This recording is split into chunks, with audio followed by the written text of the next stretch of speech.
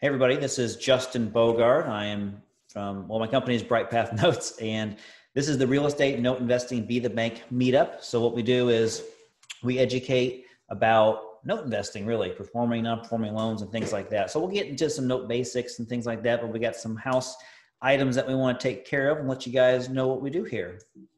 So once I click here, there we go. So there I am. There's me, Justin Bogart. There's my email, justin@brightpathnotes.com. If you have any questions, don't forget, Bright Path Notes has a Facebook page. We have a Twitter account. We have an Instagram page. And I have a LinkedIn that you can follow me on, or you can link up with me if that's the correct word to use. And we have a Vimeo account where we host some educational videos there. Big fat disclaimer for those of you that have been to my meetup, you know this happens every time. So I'm not an attorney, I'm not a tax consultant, I'm not a financial advisor, I'm a note investor. And excuse me for a second. This meetup wouldn't be possible for some sponsorship here. So my company sponsors this as well. So we focus on the note deals where our slogan is, we've got the deal flow to make your cash flow. Our local Indianapolis real estate group called CIREA, Central Indiana Real Estate Investor Association. They also sponsor our meetup as well. And if you're interested, they are the real estate education arm of kind of what we do here. So they talk about all things real estate, rentals, short terms, fix and flips, wholesaling, notes, and just design on houses. They got a lot of great vendors for that. So if you're interested in being a part of that group, even if you're out of state, you can still be a part of that group as well. Hit up Vicki Perry. And like I said before, the shared workspace that I am a member of as well when I'm not working at the home office is called Launch Fishers. And that's typically where we have this meetup. It's usually live in person. In the future, we'll be doing live and streaming it online at the same time. So Libby Hales is your contact there. And pretty much, if you haven't been to a shared workspace, it's kind of like a big building that a bunch of entrepreneurs or small business owners or even salespeople can go to and just kind of set up camp for the day, or maybe a few weeks, or that's their permanent office is there, and you can have places to meet people there. There's private offices. You can make phone calls, and you can reserve rooms that are bigger for conferences and stuff, and they give you all the electronics you need with Wi-Fi and high-speed internet. So Dickie Baldwin is one of our newest sponsors. He was a sponsor before, and now he's a sponsor again. And he focuses on the due diligence, and that's what we want to highlight. So we do all of our due diligence through Dickie Baldwin. That means to get property inspections or to get BPOs, get values on houses, doing title searches. He does have some skip tracing capabilities. He has a lot of other things that he offers as well. So Dickie Baldwin's a very valuable resource for our company, and we definitely highly recommend him. So one bag for all your real estate services. I like that. So here we go. So once again, for those of you that are part of CIREA, don't forget to follow them on Facebook, LinkedIn, and Instagram. And there are their, I guess you call them their social media handles there. I do have a YouTube channel. They post a lot of videos to it as well. That's a great resource for some free education on real estate. And let's not forget, for PHP credits, you can enter in your smartphone, or if you have another monitor, you can go to the URL and you can type in http://bit.ly/CIREA notes. That's CIREIA NOTES. Okay. So I also am a co-host on a podcast. It's also a video cast as well. So me and my friend Super E, so some of you that are locals here know who Super E is. She is the short-term kind of guru here in town. And so we kind of talk anything and all things real estate to help people understand how to build their wealth. And that's what we focus on. We're on all the typical podcast channels. You can look up the 2 Wealth Show and find it there. And don't forget, on YouTube, we stream all of the podcasts we do through video. So we record them and upload them to my YouTube channel, Bright Path Notes. So you can look that up. So today is September 9th. All right, we made it this far. So we're going to be talking about the note basics, which we always do to help people understand that are first timers for our note meetup, to get an idea of what the heck note investing is. This will give you kind of the elementary level of how this happens and what's going on here. We'll touch on a little bit of the mortgage industry update for some changes that have happened. Since COVID-19 has happened, I've been monitoring this a lot more closely than I typically do, because we've had some advanced changes as far as forbearances and delinquencies and seeing how the industry is as of right now. So we got some updates for you there. And then it's going to be open mic night. So then again, feel free to fill up the Q&A board. Feel free to use the chat, and then have some questions in mind, because you can be unmuted and we can have a conversation of exactly what's going on with your note deal that you're working on, or if you have some questions about some things, or some due diligence questions, or post-closing, or recording, or anything like that. We're here to support you, and I'm here to answer your questions. So please have some questions in mind. I'll be more than happy to answer them for you. So without further ado, we'll kind of get into the note basics. And by the way, feel free to use the chat board and feel free to use the Q&A at any time. I'll be monitoring them. I got it on a separate monitor here so I can take a look at what's going on. So, all right, when we have a house, we sell a house. This house is sold and it has to have a buyer and a seller, right? That's why we got these two people in this exchange business. So the seller is typically on the deed of the house, right? Because they own it. So they want to give ownership to the new buyer. The new buyer goes to the closing table typically through a title company. And then the new homeowner is probably not going to have all cash to put down. Typically they'll get some sort of mortgage help or help from a bank. And that's where this bank creates this note and mortgage for the borrower. So now the borrower has put down a down payment. The down payment goes to the seller, and the bank fulfills the rest of the purchase contract by giving the homeowner a lien on the house, a note and mortgage, and then everything's paid to the seller.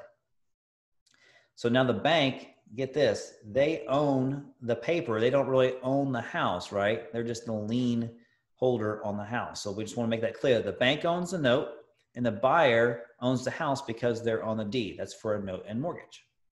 All right, so let's understand how this works as far as investing goes, and how we are going to invest in something like this. So once again, the homeowner has owned the house now. They have paid for it. They've got a bank note, note and mortgage as we call it loosely. And so they're on the deed. So an investor now can purchase this note and mortgage. That investor can be a retirement account. It can be a trust account. It could be an LLC, or it can be an individual as well. All these things with a lump sum of cash can buy the mortgage note from, let's just call it the bank. And that's all they do. They simply just pay cash for the note. Notice nothing else changed hands besides the money went to the bank, and the bank released the note and mortgage to the new owner, and they convey that ownership via an allonge and assignment of mortgage. So now the monthly payments for the borrower, they don't change as far as what the borrower owes in the terms of the deal. What does change is they don't pay Bank A now, they pay this new investor, or Bank B now. And so the $1,000 payment they pay a month was going to the bank. Now it's pushed off and going to the investor. So that's what you're investing in, and that's what we call a performing loan. So any questions on that, feel free to shoot up the board there with the chat box, the Q&A. So let's get into some mortgage trends 2020. Actually, I took this slide from the internet. It's really a mortgage industry update. This is the coolest thing I could find to help transition us into the next part of the presentation here. The national delinquency rate. Those of you that have been on this meetup before, I get a lot of my information from Black Knight Financial Data. They are an incredible source of information for me to find out kind of what's going on in the mortgage business. So you'll notice that the national delinquency rate is pretty much anything that's over 30 days late is kind of documented in this graph right here. So you notice back in 2009 and probably a February of 2009 or 2010, wherever this lands in the spectrum. I think it's February 2010. We were pretty much at about 11% delinquency rate at that point, and that was the height of the worst case scenario for all that stuff.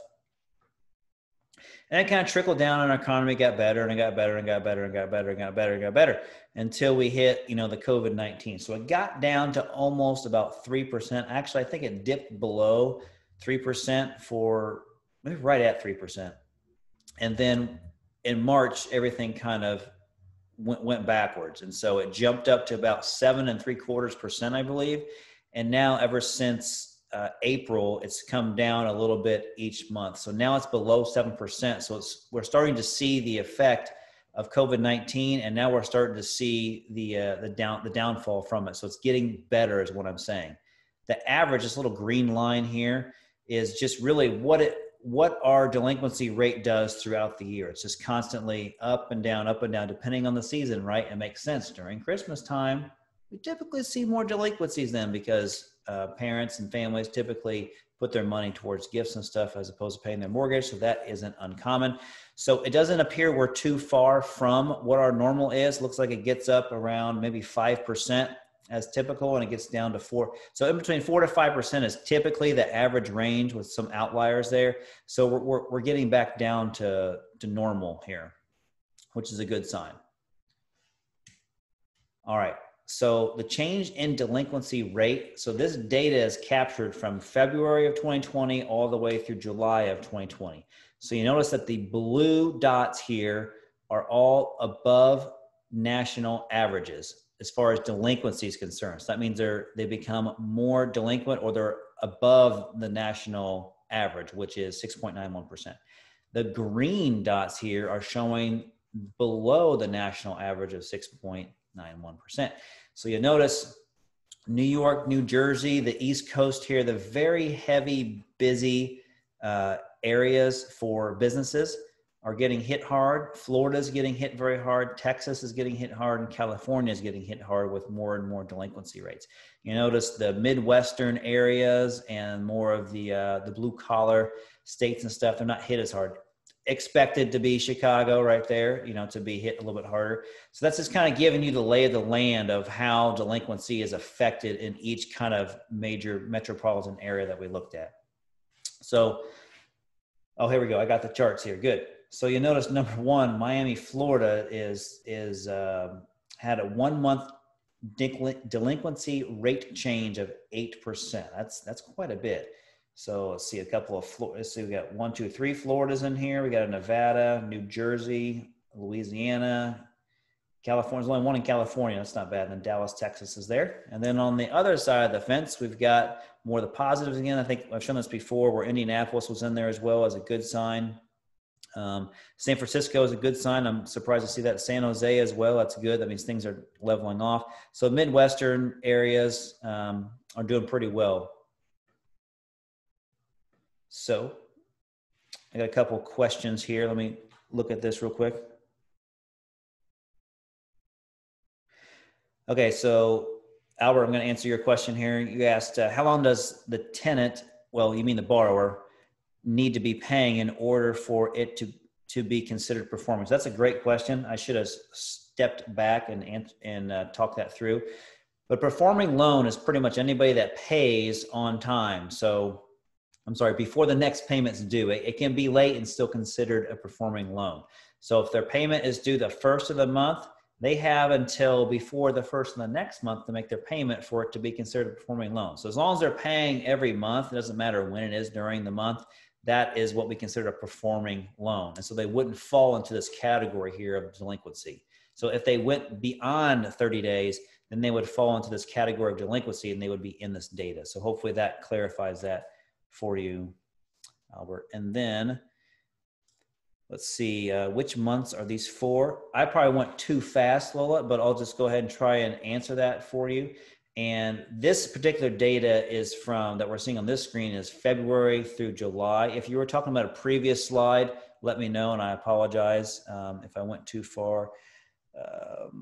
Okay, so the slide before that was just the national delinquency rate, and it was basically from the year 2000 to the year 2020, and that's what you were seeing, that big spike in 2010, and then it came back down, and then 2020 it jumped up kind of abruptly. So hopefully that answers your question, Lola. All right, got that cleared on the board.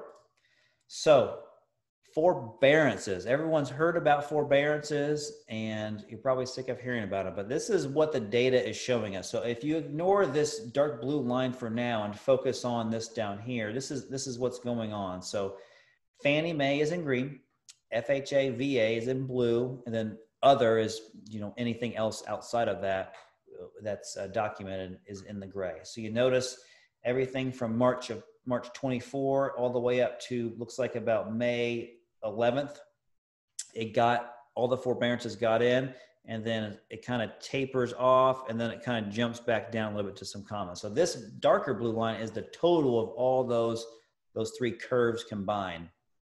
So you notice it jumps way up here, and then it kind of flattens out in May, and then it starts to dip down in June. And July, it took a nice big dip, and then it's kind of slowly tapered down. And that's the trend it's going for right now. So this means people that are in active forbearance. And you're going to see a slide here in a minute to kind of digest all that. So that's what this slide is. So the current status of COVID-19 related forbearances, this status is as of August 25th, 2020. So it's fairly recent. So we'll just take this a slice at a time on the pie to make sure we understand this. So we're going to start off by talking about the green slide, which is the good stuff. So of the entire, let's just call it 4 million loans that are in forbearance, let's just say 1.5 million of these are removed, expired, meaning their forbearance only lasted for about 120 days or so. And then they had the option, they could start paying again, or they could pay off the loan. And so this particular part of the pie, their forbearance had expired, but they're back paying again. So 26% of the people in forbearance have already started to pay again, and things are working like clockwork. Okay. Also, of this entire pie, 4% of those, so 275,000 of those actually paid off their loan, whether they sold their house or they refied or whatever they did, is basically they escaped it. So about 30% total is the good here. So another 4% were the bad. So that means they passed their forbearance period and they just went dark and delinquent, and they basically are going to go through foreclosure more than likely. So we got to monitor that. It's not a very large number, but it is a number that you want to see for yourself. So 18% of the loans are still in forbearance. You notice a lot of people went into forbearance at the April or March timeframe, and some of them went into forbearance in the June or July timeframe. So that's why you still see people in forbearance that haven't expired yet.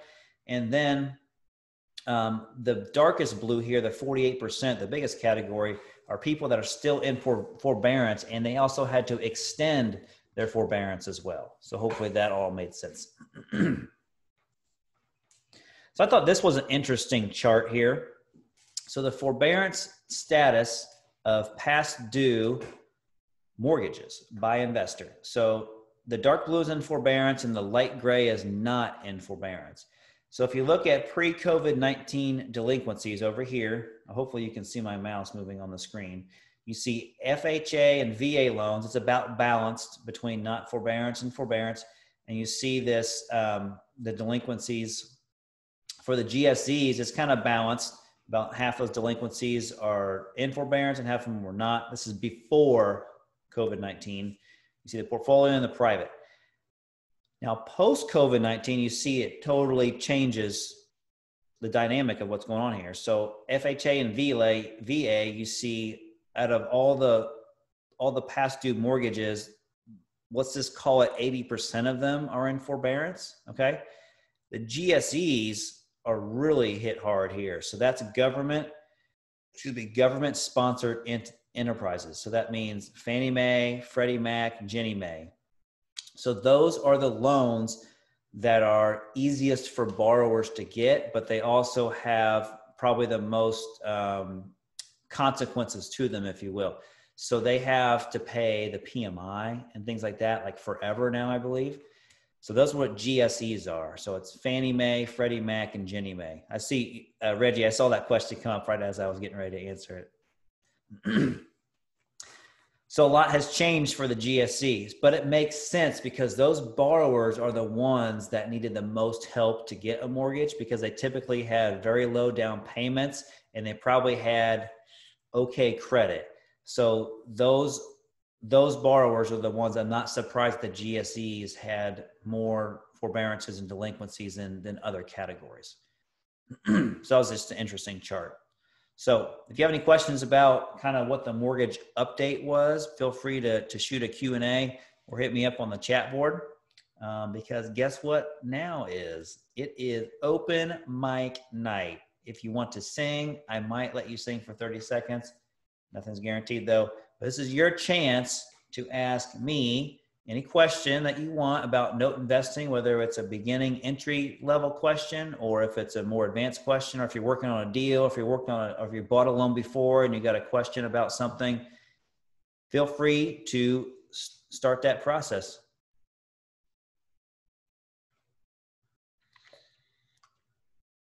Just hit me up on the question or the chat board and let me know what you got. If you don't want to get on mic and be unmuted, that's okay. You can just ask the question and I'll kind of do the talking for you, because apparently I'm good at that now.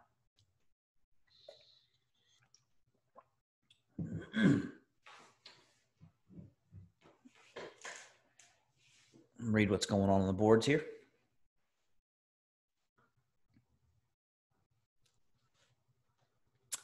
I know Dennis always has a question. Dennis, would you like to be unmuted to ask your question?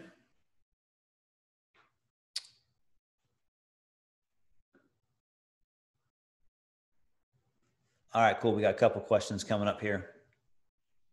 All right, so I'm going to find Dennis and I'm going to unmute you so you can ask the question. Where are you on the board, Dennis? All right, I've allowed you to talk. Can you hear me? I can hear you, my friend. How are you? All right. All right. Hey, I have a loan, owner finance. Excuse me, I got other people here. I have an owner financing question. Okay. I have one that may be paying off this month, but I was kind of curious on how do I get that lien off of there. The house has been pretty much condemned.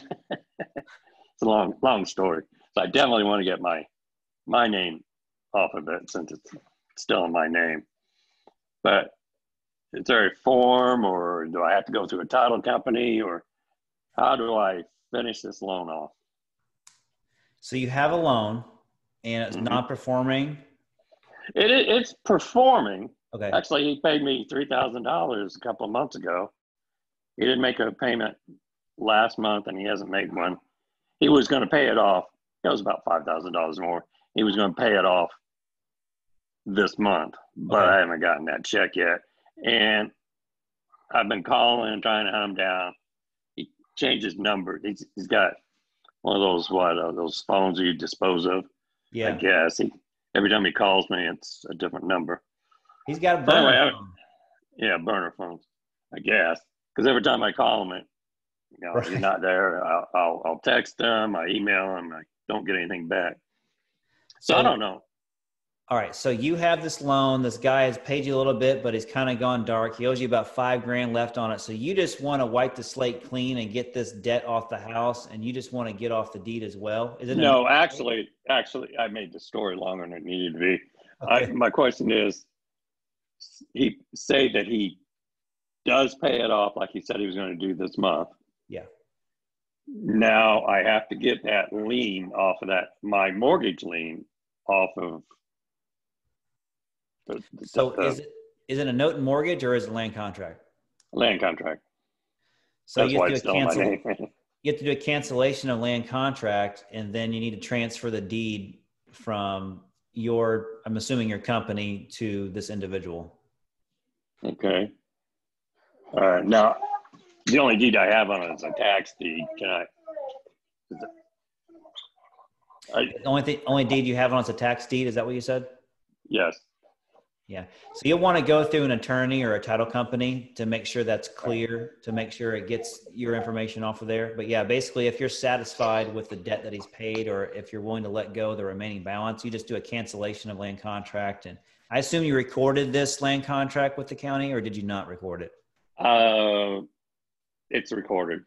Okay. Yeah. So you do cancellation of land contract, so the lien's off there, and then go through an attorney, whoever attorney did your tax deed, or if you need another one, I can recommend one. Well, it was the county that did it. It was the auditor or whoever does that.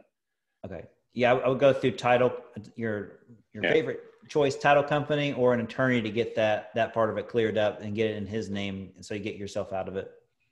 Okay. All right. Good question. All right. Have a good evening. All right, see you. All right, got a few more questions popped up here. I'm gonna take the Q&A ones first. I see some on the chat board as well, so let me do this. All right, Reggie asks, what type of analysis is done to acquire a discounted note? That's a great question.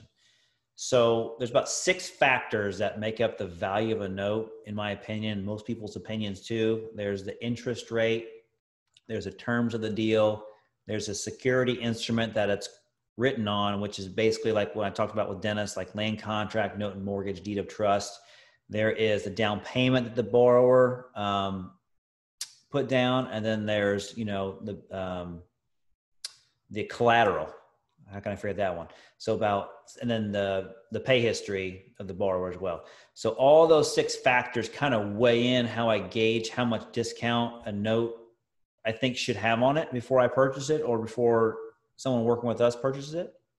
And so this is what the due diligence comes in handy, where you're reviewing all that information. So you want to make sure the property value is more than the unpaid balance for performing loan. Makes sense, right? Because you don't want to pay more for something that's worth, you know, let's say a loan has $100,000 left on it and the property is worth $75,000. Are you going to pay $95,000 for that note?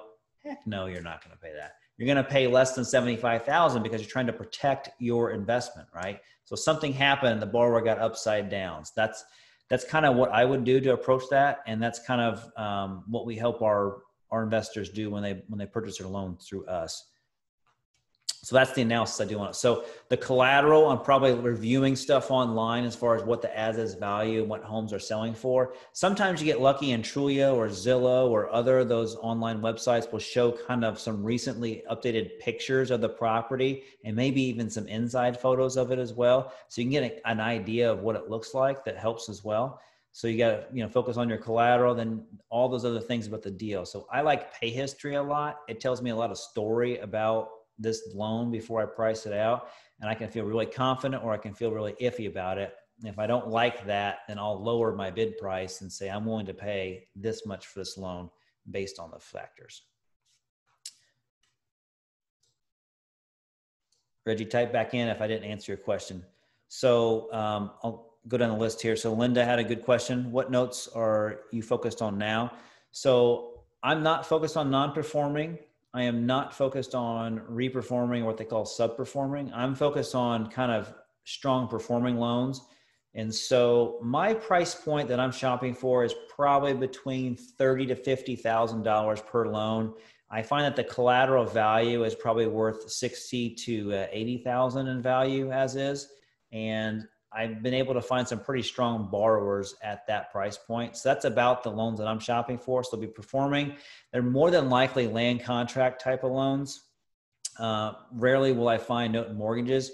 But the good thing is that once I buy the land contract, I can also convert it to a note and mortgage if I want to in the future. You know, I want to go through a title company to convey a warranty deed and stuff and pay for a note and mortgage, because I'm shopping like in different states. So not just in Indiana, but the Midwest areas and some southern states. There's a place I'm definitely not shopping in. That's places like Florida, New York, New Jersey, Chicago, Illinois, definitely not. California, some West Coast states I don't really go to. I have done Kansas and Oklahoma and Arizona, I believe, as well. So hopefully that answers your question, Linda.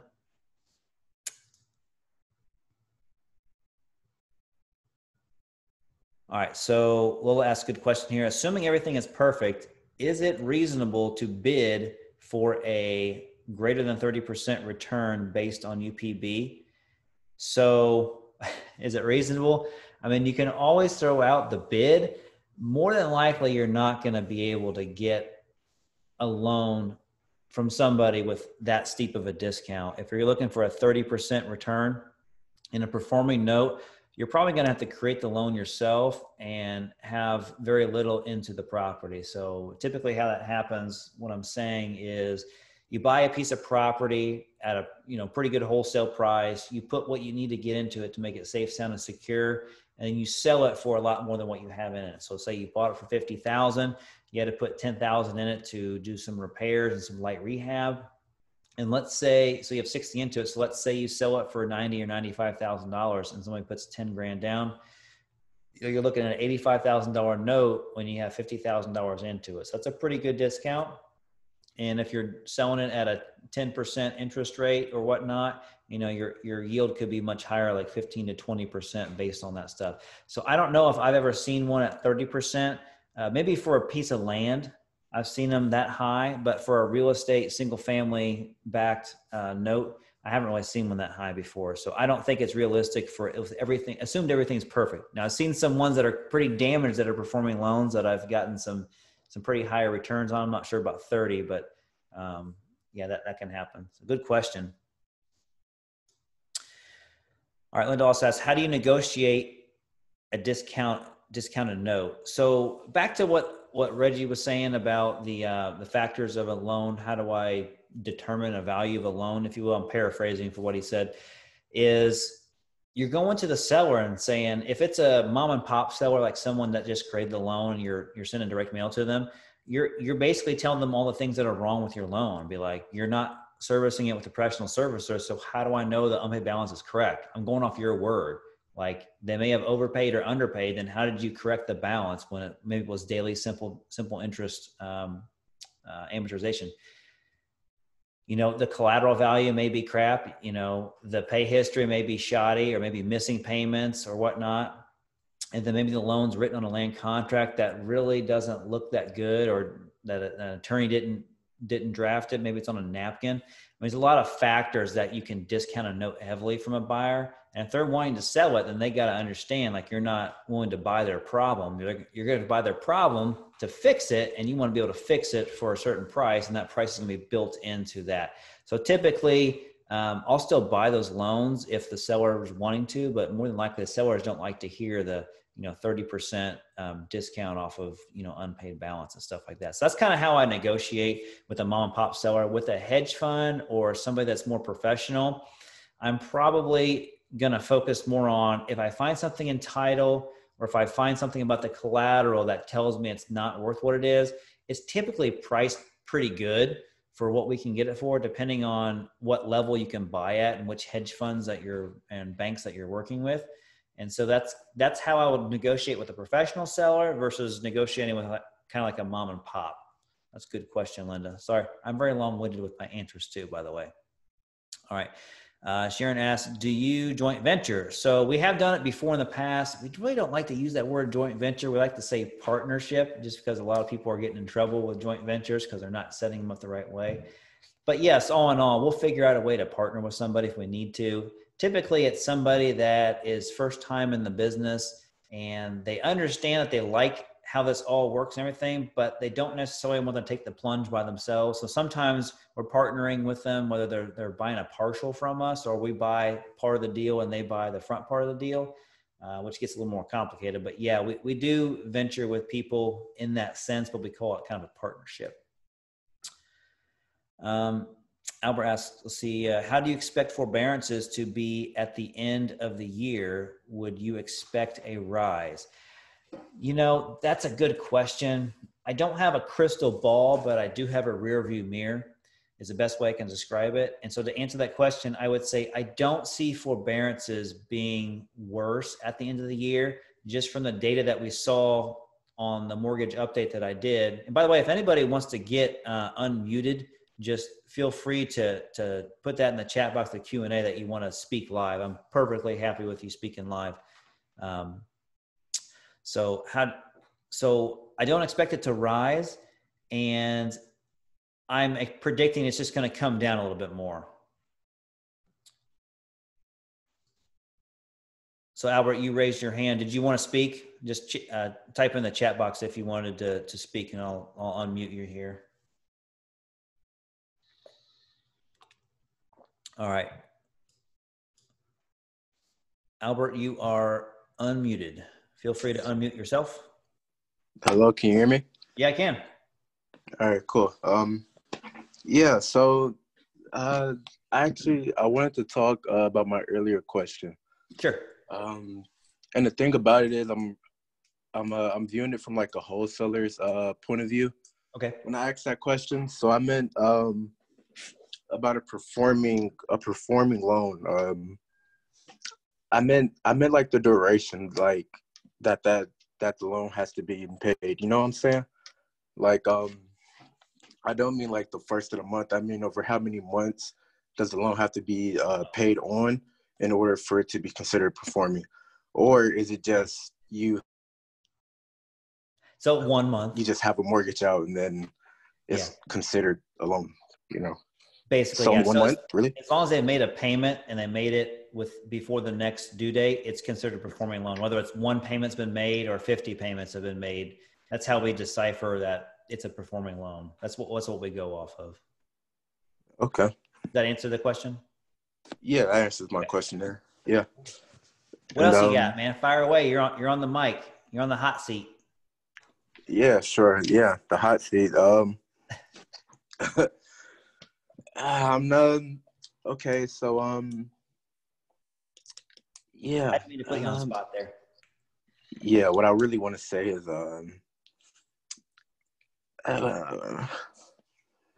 yeah, I'm not sure. So no problem. Just go ahead and mute yourself, and then we'll get going here with some more questions that just popped up on the board. All right, go ahead. All right. Well, thank you.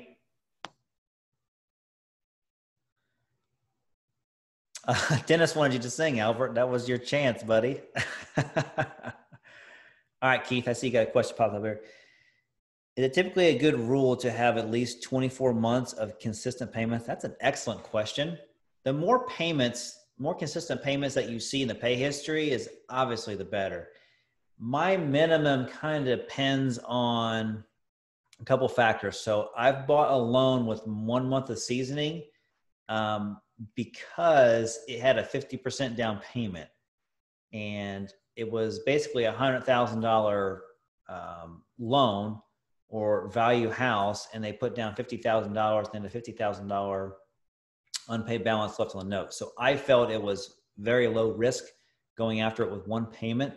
I've also had to see 2 or 3 years of pay history before I felt comfortable enough to pull the trigger on a note, because somebody was either they skipped a few payments or they got back on track. And then I kind of saw a history of what happened. Usually in 12 months, you see a cycle of when they really have a struggle paying and when they don't have a struggle paying. And you can kind of predict what goes on from there. So hopefully that answers your question. But I'm typically, if I see about 8 months of pay history and it's pretty solid, I'm okay pulling the trigger on it, as long as there's a good down payment. If it's not a good down payment, like, very little, like $1,000 or $500 or $2,000, I want to see a couple of years of pay history. That makes me feel better that they've got some emotional equity, kind of built into that property. By the way, if anybody else wants to chime in or say anything, use the raise hand feature. I like how Albert did that. And then I can find you on the board and get you unmuted here. So Philip asked, how often do you sell your notes, and where can I find notes for sale? Good question. So our inventory is comprised of either partnering with people, it's our just actual capital, and then I have, retirement accounts, and my wife has retirement accounts, and my kids have a trust accounts and stuff. And depending on which silo those notes are in is dependent upon if I'll actually sell them or not. So right now, a lot of our inventory is tied up in our retirement accounts. So we're not going to sell that stuff right away. We're going to kind of let that build for a little bit. But our company inventory, typically we're okay selling that, right after we get it, because the idea of it is just to do a velocity model. So if you go to our brightpathnotes.com webpage and you see our notes for sale, there's probably a handful of them that we have released right now. And we're getting ready to add another 4 or 5 more to put out there as well. So that's one place you can go. There's other companies out there online that sell notes. If you want to get with me, I can help you source them as well with some of the hedge funds that we work with. But I've just kind of built relationships over the years, from going to events and stuff and getting to know people that are kind of the managers of some funds and stuff. And so just getting in with them, I've been able to find some sources. I have some private sellers locally here and in other states that I've gotten to know that just create a bunch of loans every year. And so I work with them as well. That's kind of where I've built my sources as well. So hopefully that answers your question about how often I sell the notes. All right, let's get back in here. So, all right, Missy, it is my understanding that a loan has to be paid on time for at least 6 months and preferably 12 for it to be considered a performing note.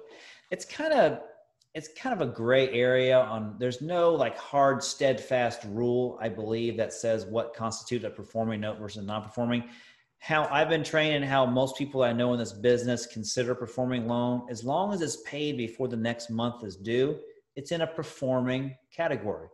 If they go past 31-day threshold, then it's considered sub-performing. And if it goes past the 91st day or the 90th day, it's considered non-performing. And that's just a general rule. Everyone has their little tweaks to it, but I do go by that. And that's what I consider performing versus sub-performing versus non-performing. Now, a reperforming loan is a non-performing loan that got performing again. So, yeah, Missy, let me know if I didn't answer that all the way. All right, can you convert a non-performing note to a performing note, or do you stay away from these notes? Yes, you absolutely can. So if you buy a non-performing note intentionally, you kind of got 3 options, and you may know this already. So the first option is to renegotiate the terms of the deal. And that's the more popular option to do because then you can get those very large returns, right? Maybe you bought a note for 50 cents on the dollar, let's say, and then you renegotiate the terms with them and they get paying again. And they could be having an $80,000 balance now, and you could have $50,000 into it. You have a lot of protection. So that's one way to go. Renegotiate the terms. If that doesn't work, then my next fail safe is to ask for a deed in lieu of foreclosure. So that is where you say, hey, Mr. and Mrs. Borrower, I understand that you can't afford to stay here anymore. I'd love to help you out. I don't want you to have to go through foreclosure and put that stain on your record. How about you just sign the deed back over to me? I'll give you some moving expenses, maybe $700,000. And if you keep that house in broom swept condition, then we got a fair deal. So that way I avoid foreclosure, I avoid cost and time with foreclosure, and then they can get out and on their way quickly. And it's just a clean, quick deal. And then lastly is the foreclosure. That's what will happen from non-performing loans. So sorry, I just want to kind of get some education there, Linda, on that. But yes, you can convert non-performing loan to a performing loan, and that's what we would call a re-performing loan. Would I stay away from those notes? Not necessarily. It kind of depends. I would do some history or some background check on the non-performing loan. I'd want to make sure that the borrower actually lives in the house, because sometimes they're just vacant and squatters are there. And so I just check a couple other things like that. If I know that they're living there and they have some struggles, then that's a really good chance for a re-performer. All right, Lola wanted to follow up here. Let's get her going. If I wanted to bid on a performing loan, everything being perfect, of course, right? And there is no suggested price, what % return should I expect and bid on the UPB? You can really bid whatever you feel necessary for that loan. If it's a professional seller and they don't have a strike price on there, like a bid price, they're going to be expecting to get a premium for it, because most people don't want any challenges with their performing loan. I mean, I don't really want the challenges. I just want to set it and forget it. So you can pretty much bet a lot of it's going to have to do the collateral value. So if you have $100,000 unpaid balance and the collateral is worth $150,000, well, I'd feel really comfortable bidding close to 100% unpaid balance, right? Because you got all that protection.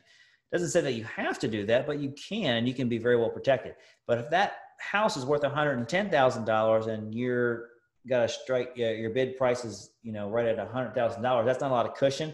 So I'd probably back it off to 95 to 90% of unpaid balance.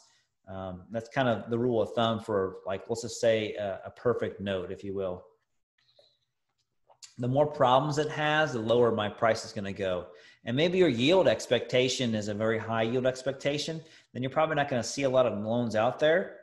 But if you're just looking for moderate loans that are just good performing and good paying loans, then getting 8, 9, 10% return on your money is very common. It's very, very easy to get. Sometimes with those loans that you do the calculator, like, oh, this is going to be a 14% return. This is awesome.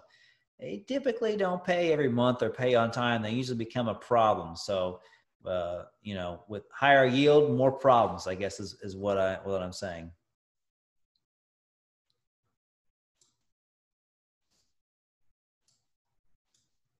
All right. For these notes loans out of state, what do you use as your POC to check on the property? So Reggie, you'll have to describe to me what what the POC means. I'm assuming probably point of contact. Is that what you're saying? I think that's what you're saying. Thank you. Point of contact. So Dickie Baldwin, our sponsor, he is our due diligence guy. He's pretty much who we get all our due diligence through. And he can send out a property inspection company to go to those properties and take photographs and jot down notes. And they have a checklist of things that they have to go by. Like, is this by a railroad? Is it backed up to a swamp? You know, is there somebody living there? Is it look, does the house look like it's damaged? Is the meter running? You know, they have this whole checklist of things to go on. Then they also take photographs of the property in real time. So we call that a property inspection. A BPO is similar to that, but they focus more on what is the neighborhood value of a home like this. And we find that those values aren't that valid because when the price point of the house is lower than $80,000, typically you're not going to see conventional financing loans in that price point. So a BPO is going to be based on typically cash values in the area. So if there are some blighted and beat up homes in the area and your home is kind of pristine, but all they have to go off of is cash comps in the area, and they say it's only worth $24,000 when it's easily a $70,000 home, you kind of lose the effect of the report. So just food for thought, we typically get property inspections on homes and not worry about the BPO value unless we had to get it for some reason. Unless the property was worth probably more than $80,000, then we would feel more comfortable getting a BPO because they still show the pictures and they still show if there's any damages out there. So we use Dickie Baldwin for that. Sorry for the long-winded answer, but I feel like that could have helped somebody as well. Keith, is the 8 to 10% ROI or IRR? All that terminology doesn't really mean anything until the loan matures. So you can talk about internal rate of return and return on investment. And internal rate of return, you can probably calculate that. We don't really worry about that calculation. Return on investment would be when the loan matures, you can look back and you can say, oh, that was my return on investment over the course of yada, yada, yada years. In notes, we look at yield. And yield is a projectable number based on the predictability of the payments when they come in, which is obviously consistent because it's like $349.50 every month is principal and interest on time, on time, on time. So that's when we say yield. We focus on yield because it's a projectable or it's a forward-thinking number. And return on investment is a backward way of thinking. It's just like on a flip, you put money into it, then you sell the property. Well, that investment matured. And so you look back and say, my return on my investment is blah. My internal rate of return was blah based on my cash. But we focus on yield is kind of how we rate that. I see you raise your hand, Albert. Let me get through a couple more questions here. All right. For acquiring a performing, Luis sent this in. For acquiring a performing note, the bidding price should account having to go through foreclosure. You can if you feel the risk of it. Typically, a lot of people I know, they're just like, if the loan was $10,000, they're like, well, I know it's going to cost me $3,000 to go through foreclosure or $2,500. So they're just like, I'll buy it as long as I can get $2,500 discount on it. I've actually done that before on very low value loans based on that, just because you never know. But it's okay to build that in there. There's nothing wrong with that, but you really want to understand the type of loan that you're getting. If it's going to be like a superior paying loan, or if it's kind of a loan that's kind of iffy. So most loans that you see are kind of iffy. There's there are loans out there that are really strong payers at the lower price point of $30,000 to $50,000 per loan. So that's a good question. And it's okay to build that in there, because if that's what's comfortable for you, then that's what you should do. And truth be told, I kind of build that in there as well. So if I was going to pay full value for the note, I'd be like, I'm not going to pay 100%, but I'll pay 100% minus $2,500 or whatever, you know.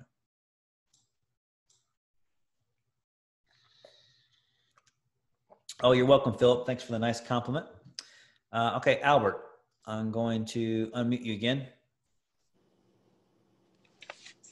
Hey there. Hey, buddy. So actually, I wanted to backtrack a little bit. You Okay. mentioned a point of contact for BPO. What again was that? And how did you wait? And I want to know too, how did you come across the relationships with the managers and things like that in order to have a exit strategy pretty much for the notes, Let me answer your first question. So you were talking about the point of contact question that I think Reggie had. You wanted to know what that is? Mm-hmm. So the point of contact that I was describing is Dickie Baldwin. His company is called BAG, Baldwin Advisory Group, and they do the due diligence. They have the vendors that they use or sources they use for getting property inspections. And these are for notes that are out of your state. Like I live in the Indianapolis, Indiana area, but I don't buy all my loans here locally. I wish I could, but that's not how it works out. So I'm in different states, and because I'm in different states, I'm at a distance. I need help from somebody to be boots on the ground, and Dickie Baldwin is the guy that helps us do that. So if you need his contact information, just email me at justin@brightpathnotes.com, and I will get that to you after the meetup tonight. It's back a few slides. I probably can pull it back up if you need me to. Actually, that would work. Yeah. So I could just have it, or if you could repeat it one more time. Yeah, let me see if I can pull it up this way. Okay, here we go. So he's at the bottom right-hand corner of your screen, due diligence. There's his number and there's his email. I'll leave it up there for a few seconds. Okay. I also had another question, but it's unrelated to notes. Okay. Yeah. So it's been a lot going on, throughout the group and things like that. And one of the biggest things that I've been looking at was starting a presence on social media and what have you not. But I've really been interested in the podcast and things like that. Can you tell me how you got started with the podcast? Yeah.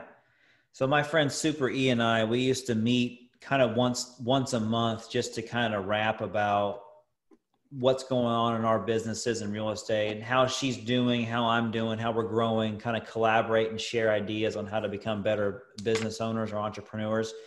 Mm-hmm. And I would always tell her, I was like, Super E, or her name is Elizabeth. I'd be like, somebody needs to be a fly on the wall with our conversations, because I bet they're just really interesting to somebody to hear how we talk and the good, the bad, and the ugly and stuff. And so we started a podcast together to help. The idea is to help people understand how to build their wealth, and focusing on what I do with note investing and what she does in short-term rentals, really, or Airbnbs. And that's how it got started. So we started just recording it on YouTube, just recording a video of it. And then we learned that to actually be a podcast, you kind of have to strip out the audio channel and then blast it out to all these different podcast directories so people could just listen to it. We figured out. Okay. Yeah, we just figured out that you had to do that. So we have an account with Buzzsprout that helps us get our podcast to a bunch of different directories. And then YouTube is free. So we just upload the video recording of our podcast to the YouTube channel, so then people can watch the video as well. So that's kind of, and then, getting a mic like this and a nice camera, it helps too as well. Sure.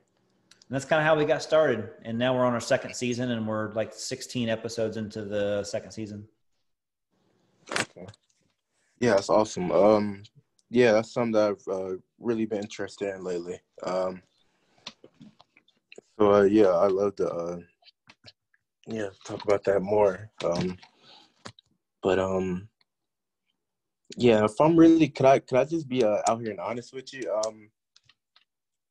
It's a lot happening in the group. I see with sponsors and things like that. Yeah. And I just want to know, kind of, and I'm asking it broadly still, because I'm not sure how to put this in words. If I'm just being honest here, but kind of just what is the yeah, what do you see happening here in the next few days and months, with what's going on, if you get what I'm saying. With how it becomes with COVID, or with the mortgage business, or with real estate? Yeah, in terms of COVID, in Yeah. terms of real estate, in terms of myself, if I could just say it, I'm not sure if you know my situation here, being a wholesaler in Indy. Um, Oh, I think some things, huh? things are getting tighter? Things are getting harder? Yes, yes, very.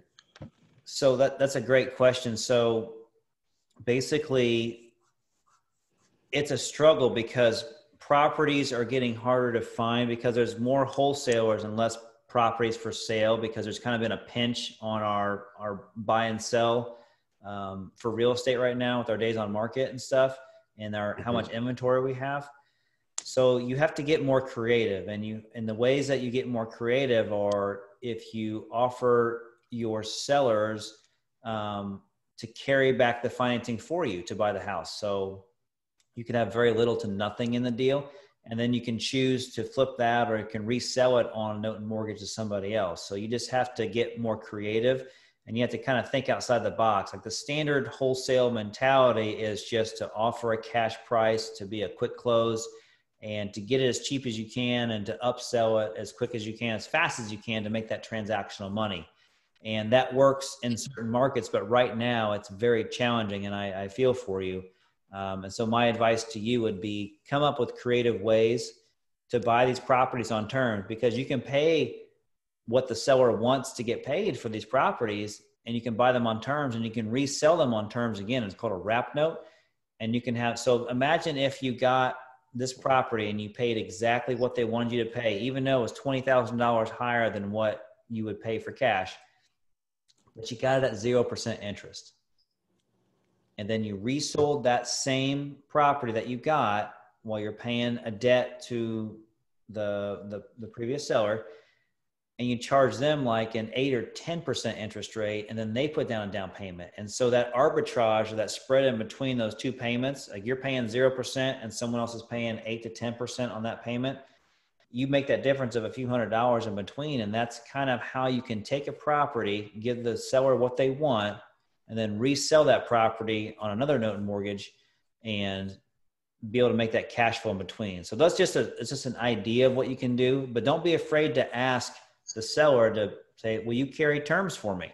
I understand you want that price, and I can't give you the all cash price that you want at that level, but what if you carry terms for me? What if I didn't give you a down payment and you were 0%, and then I deferred payments for 3 months so that you can go out and find somebody? I mean, that's a pretty awesome deal. So it does happen. It doesn't happen too often, but about every 20 deals that you come across, 2 or 3 of them will definitely be open to seller financing. Right, right. And I want to know, just at what point do you go ahead and pull that trigger and just ask the seller, I know in traditional wholesales, it's Yeah. You always want to get that cash offer, pretty much, things like that. But I'm understanding the process now. You have to, have to wait, do the follow up and things like that. But I just want to know, at what point do you make that? I don't know. At what point would be the best situation to make that offer to the seller? That Well, that you could. yeah, I would say typically, if you offer them the cash price and you can close quickly, go with that, because that's what you're used to. But if you're battling 15 other wholesalers for the same property, then tell them, I can pay that price that you want. You just have to give me terms. And so they're my terms, but you get the price you want, but it's got to be with my terms. So no matter what they want for the price, you can pay it as long as your terms are in your favor, which would be 0% down, 0% interest, and maybe defer payments for a few months. This buys you time so you can resell the property to a borrower and get it paying again. So it's just all about being creative and just thinking outside the box on how you can outdo your competition, because most wholesalers won't use that strategy just because they don't understand it. They're afraid to do it. But the ones that are doing it right now are the ones that are shining. So hope that helps. Yeah. Yeah, I'm hearing you. Awesome. All right, Albert. Thanks. Raise your hand again if you got another question. All right. Let's see. We'll ask a question here. Do you normally work with Baldwin pre or post bid? So I don't run across a lot of sellers that want me to bid on the notes. Typically, more than likely, it's going to be kind of fixed pricing. So I'm working with Dickey Baldwin before I buy the asset. So I'm doing some due diligence on the asset before what I call locking it up. And then once I lock it up, then I just say, hey, Dickey, I need to get a title search. I need to get a property inspection done on the property so I can trust but verify my due diligence. And that's really when I'm using Dickey. We don't buy non-performing loans right now, but when we did, we would use somebody like Dickey also to help us out with skip tracing. I mean, we've had to do a genealogy report on somebody because the homeowner, they had passed away. And so no one took care of the house. All the heirs are out of state. And so it's just, it becomes pretty interesting how you have to get through a non-performing loan sometimes. And they could have big rewards though. So that's the good part about them. So that's when I use Dickey Baldwin.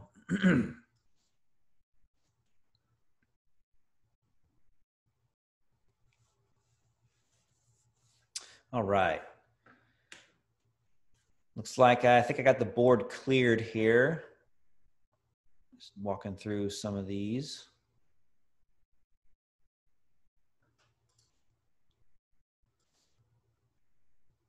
Cool. Anybody, if I didn't answer your question on the way, do not hesitate to jump out here and let me know. Feel free to use the raise your hand or write the Q&A or in the chat box. If you want to be unmuted, by all means, raise your hand and we can unmute you and we can talk through something. But a lot of good questions tonight. I'm glad that you guys asked them. It gives me a better feel for where you guys are at in the real estate notes and what you know, what you need to know. So, I like that graphic. It's a good graphic I found. Compliments to me. I'm glad to see that most of you are working from home, and some of you probably are required to work at a company building.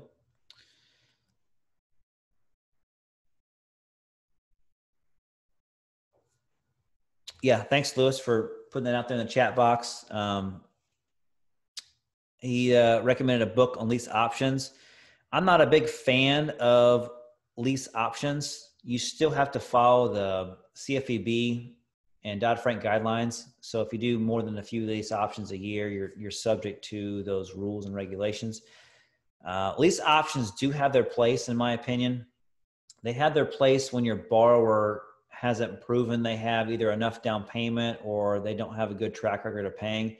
That would be a good thing to have a lease option to where you can get a seasoning of payments. You can still own the house and treat it as a rental. And then at the end, the option to buy it, you can keep that option payment for yourself or you credit it towards the purchase price. So lease options do have their place, but we just prefer to do the note and mortgage from the beginning anyways, because we don't want to own the properties. We just want to be the bank on the property. All right, Linda, I see. I have unmuted you, so feel free to unmute yourself. Hey, Justin, it's Linda. Can you hear me? I can, Linda. How are you? I'm good. Thank you. I have a question. Now, do you or would you recommend using private money to buy notes? I would definitely recommend it. I actually do it. Okay. Yeah.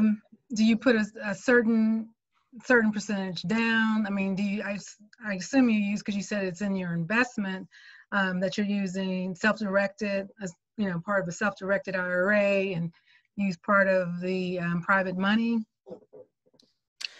Right. So there's a couple different ways to use private money. You can get just a lump sum of cash from a private investor, and then you can say, I'm using this money to go out and purchase these loans, and I'm going to pledge those loans to you. So if I don't make your payment, you take over those loans, if that makes any sense. So basically, it's almost like getting a bank loan, and you're using those monies to go buy loans, and the security for the bank would be those notes that you buy.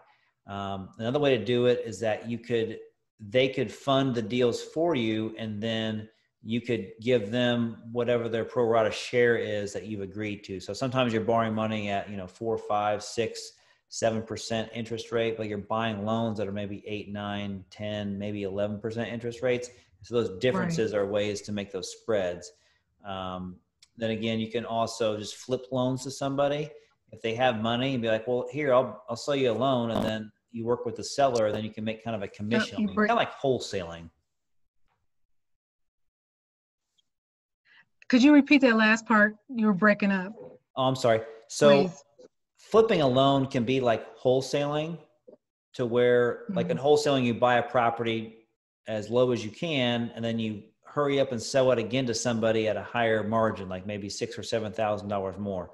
So on a note, you can do the same thing, to where maybe you buy a note and then you immediately sell it to somebody else, or you use their money to buy it and put it in their name, and then you work with the seller and make kind of a commission on, or a kickback for buying that loan, for putting the deal together. Okay, is this a right environment to do such transactions? It is, absolutely. Yeah, we've actually done a lot of deals the last probably 3 or 4 months. We've done several deals like that. So for private money, what's a good deal for a private lender is like 4 or 5%? Yeah, so typically probably 5, 6, maybe 7% would be the highest I go. It doesn't really make a lot of sense to borrow money at a higher rate than that. Right. Most people don't, they would look at that and say, that's not a very good rate of return. Why would somebody lend on it? Well, that person that's lending to you may be used to having a CD or a treasury bond or something, to where it's a very low return. And this is a more conservative play for them. Whatever you're borrowing from them, they have a lot of protection with what you're buying, because everything's backed by real property. So what will be the terms, the length of the loan? It's whatever you want, whatever you can dictate. So we've done deals before for about 3 years and borrowed money at interest only, or sometimes it's amortized over 30 years, but it's a 3-year balloon. You can just get creative as you want. It's really up to you. How long do you typically hold a private money lender's money? Well, I'd like to hold it as long as I can, right? Because then I can use it as long as I want and make money on it. It's up to the lender. So you make them feel comfortable. It's their money. You want them more comfortable with you than it is the amount of money that they're letting you borrow. And so typically I don't want to borrow money less than 3 years. I'd like to have 3 years with it. 3 to 5 years is just a good time horizon. If they want to have their money deployed longer, then you can consider selling them a note, or you can do what they call a partial as well. It's where you can buy a note and you can sell them part of the note, and then you keep the back part. So what do you give them as far as a guarantee, or feel like their money is secured? Excellent question. Are they on the note, or are they, what do you, They can. So they can either be on the note, and then that would be more like a partial, or you do what's called a collateral assignment, to where you're pledging those assets to them for security. So if you think of a collateral assignment, it's similar for if you had a rental and you said, Bank of America, I have this rental and I want to borrow against the value of this. I want to use this rental as collateral. I'm like, okay, yeah, we'll give you a mortgage and then we'll use this rental as collateral. Similar with a note. So you go to a private investor and say, I'm going to give you a collateral assignment that pledges this note to you in the event I default, and that's your collateral. So it's a secured loan with a loan. Okay. All right. I'm getting it. Yeah. All right. I'm sorry, I'm so new to it. I'm sure this is, I don't know, very elementary. No, So, no, no. okay. That's a very advanced technique. People don't get in the note business doing it that way. After you understand the finances and how the business works, you realize how you can leverage that to your advantage. And that's just a technique that we've started doing the last couple of years. Yeah, because I have limited cash flow, but I'm thinking, okay, how can I leverage my time and other people's money Exactly. to make a, have a win-win. So That's how I started in the note business. Didn't have a lot of my own money, just bought a couple loans in like the IRA that I could afford, and then just kind of build it by flipping loans as well. So I would find investors that would want to buy loans, and I would have the sources to buy loans, and then I would just basically flip them loans that way and help build my nest egg here. Okay, and are you using the self-directed IRA to build your network? Kind of. The retirement account is a separate play. We do put money in there as we can, and then we just build it and let it grow. So as it grows big enough to buy another loan, we buy another loan, and then it just keeps expanding and contracting like this. And eventually it's going to have a very large pool of loans that are going to get us through retirement pretty easily. So our company money is different. Like I said before, we use more of a velocity model to where we'll buy loans and sell loans pretty quickly and just make the transactional money in between to run the business. Okay, but so you're not using self-directed IRAs? I am for our retirement notes. Yeah, we have self-directed money, but I don't use them in conjunction with the company because that would be a Okay, right. Yeah, double dipping. I got it. Yes, I got it. All right, I'm sorry to take up a lot of time. Oh, you're fine. Yeah, ask away. That's what the open mic is for. So this is the first time we've done open mic, so it's kind of my first crack at it. So appreciate it. Thanks. You're welcome.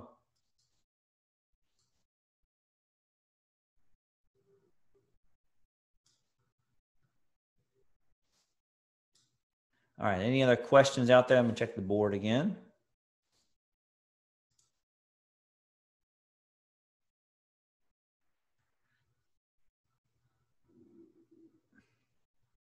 I see my buddy Jim out there. I'm sure he's got a good question.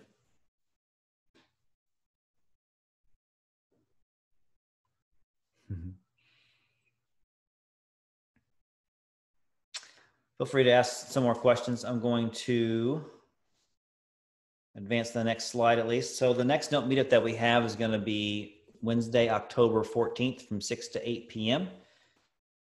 Probably going to be on Zoom. I'm not sure if we're going to have a live meeting. It will definitely be on Zoom no matter what. We'll either be live in person and then streaming on Zoom at the same time, or it'll just be Zoom only. So it's probably safe to say, thanks, Jim. It's probably safe to say it's probably going to be on Zoom again. So just feel free to however you got a hold of us this time to be on the meetup. There's a lot of new faces out there, and I appreciate you guys checking us out tonight. So don't forget to follow us on social media at Bright Path Notes for Facebook, Twitter, and Instagram. We got the Two Wealth Show. That's the podcast that I'm on with Super Ed. Subscribe to that if you would. Reach out to me, Justin, at brightpathnotes.com. And we also have a Facebook group.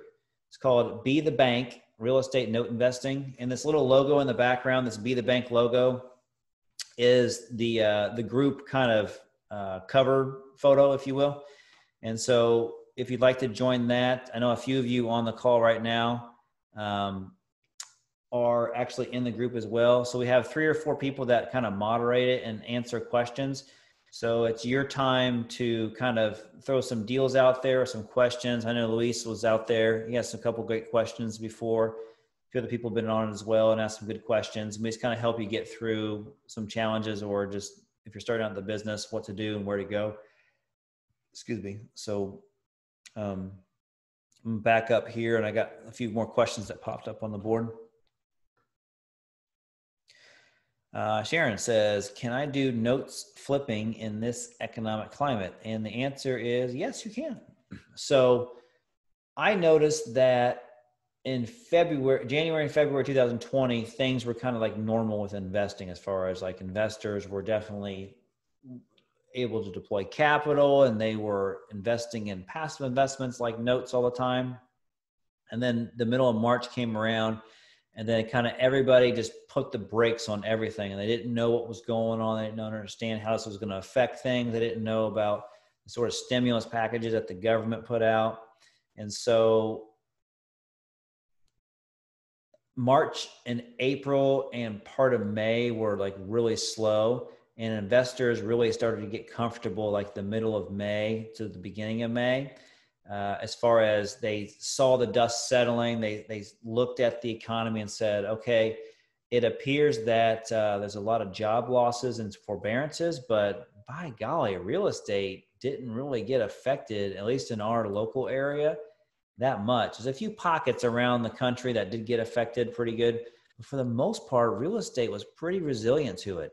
And that was the key indicator for investors to be like, well, I mean, it hasn't really changed that much. So they kind of dived in. So we had a lot of deals May all the way to now that have been completed because investors are out there and they're still moving and grooving. So it's still a really good economic time to flip notes or flip houses or whatnot. There is a lot more money out there that's sitting on the sidelines and has been sitting on the sidelines since 2010. And it's probably in the billions still today. A lot of these big IRA companies, they always shoot out information and say, hey, look, we still have, X amount of money that's not even been deployed and sitting in our self-directed IRA accounts, because people are scared to deploy their capital because they don't know what to do. They don't want another 2010. They just know they don't want it in the stock market. And so there's plenty of money out there to deploy.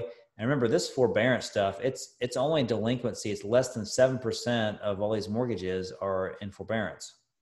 So what does that tell you? About 92%, 93% of all mortgages are just fine. So, I mean, that data just shows that we're in a really healthy and strong environment when it comes to mortgages and real estate notes and real estate right now. So I don't see it changing that much. I see it on a downward trend for the past 2 or 3 months. I think another wave kind of came through with COVID-19 and it looked kind of scary, but things have kind of tapered off again. So we'll see. Things can change. Like I said, I don't have a crystal ball, but I got a rear view mirror. And so I'm just focused on, there's still good deals out there. And there's still good people out there. And we're still making really good transactions. So we're happy to see that. Hopefully that long-winded answer again, Sharon, sorry.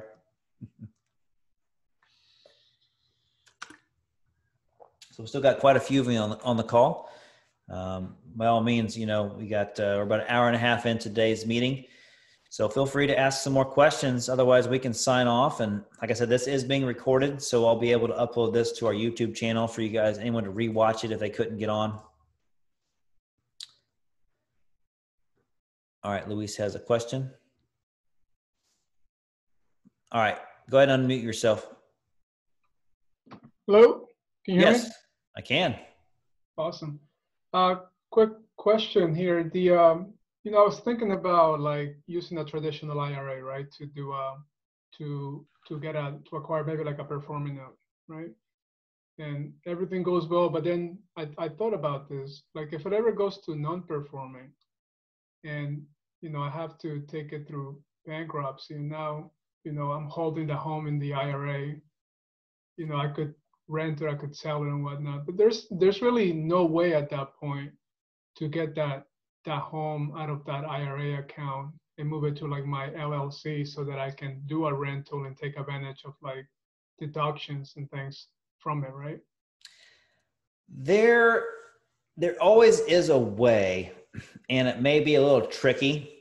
So I am not the expert in doing that, but I haven't personally experienced going through that. But what I've heard is you basically have to transfer this property into an entity that isn't owned by you or a business partner or a spouse or a relative, and then get it from there to your LLC. And so there's been some tricky ways. I've seen some attorneys do this stuff. And it has to do with creating like a note outside of anything that you're a part of. So there is a way to do it. It's quite tricky and difficult, but I'm pretty sure it can be done. So that's something I really don't have a concrete answer for, but you'd probably want to talk to like a Jeff Watson or somebody or a John Heyer or somebody that's really good in the note space and real estate space that knows what they're doing, so they can guide you through that if that ever happens. Definitely. Thank you. Now, if it sounds like if it's doable, then that kind of gives me some confidence to go and ask an attorney then, right? Thanks. Yeah, I definitely ask one of those guys, or if they have an open mic or an open forum to ask those questions, I definitely would ask them. I could be way off, but I think I've heard of somebody doing that. Like I've heard of people foreclosing on themselves in their retirement account and getting out of things. I haven't gone through it, so I don't have the mechanics in the front of my mind right now. But I kind of want to say I think you can do something like that. Awesome. Sounds good. All right. Thanks, Joseph. You're welcome. Thanks for being on. You bet.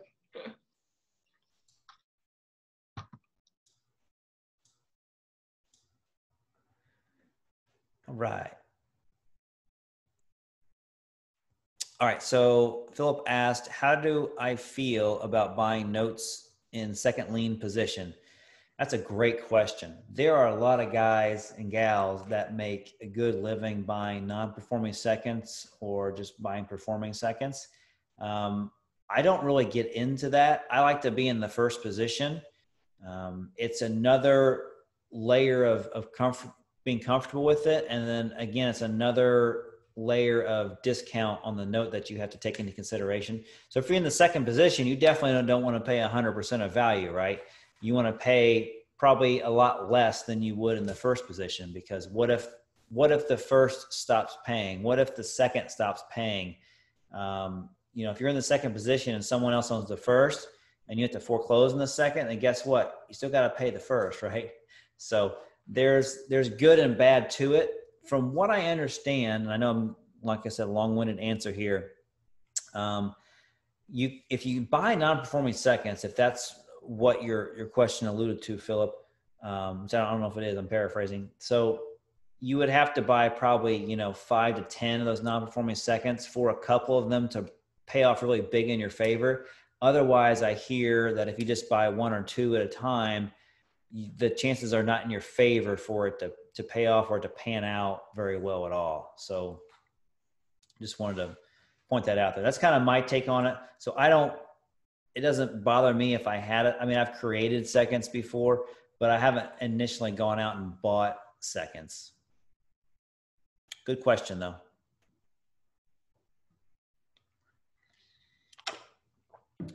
All right. So you guys can stay on the call. I'm going to go ahead and just end the recording right now, but I'm going to leave the call up here for anyone that wants to stay on and have a chat. I'm still more than welcome to do that. So for those of you I'm signing off from the recording.